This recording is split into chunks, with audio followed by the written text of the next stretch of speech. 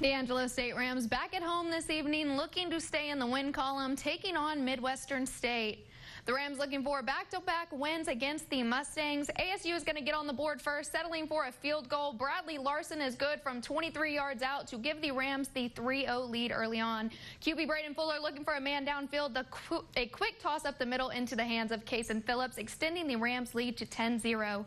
Midwestern's forced punt. Here we go again. Angelo State's defense blocking this one yet again. Scoop and score for Demetrius Charles. A 20-yard touchdown from the defense. Rams lead 17-0. QB Gerald Gardner making his reads across the field. His man Kel Williams already knows what's up. A picture-perfect play to extend the lead 24-0. Angelo State takes this one, dominating over the Mustangs 27-12, and will be back at home next Saturday taking on Western Oregon.